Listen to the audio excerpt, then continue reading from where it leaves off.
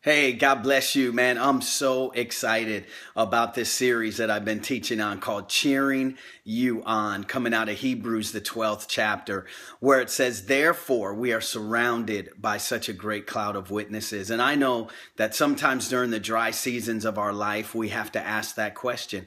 Have you ever felt that you were in the world all alone? That no matter who may have been around you, you may even been surrounded by your family, but we go through dry seasons in our life when we just feel that we're in this thing all by ourselves. But God reminds us, hey, you are surrounded by a great cloud of witnesses. And as I enter this second week of teaching, I'm going out of Genesis, the 21st chapter. When you have a moment, read the latter part of that chapter where you'll see that Abraham, has to listen to the voice of Sarah, and he puts out Hagar. Now, all Hagar did is what her mistress, Sarah, and her master, Abraham, commanded her to do, which was to bear this child. And she does what they, make her do, and then they put her out. And the Bible tells us that she takes the boy and they have to dwell in the wilderness. And she hides him underneath a tree. And then she wanders off because she says, I don't want to hear him die.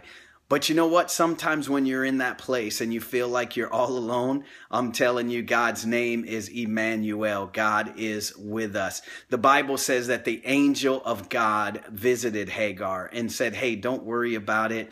I'm going to take care of it. It's going to be all right. And you know what? God provided for them. So, beloved, listen to this, man. I know that sometimes we go through these valleys in our life and we think that nobody's there, nobody's listening, but God is there.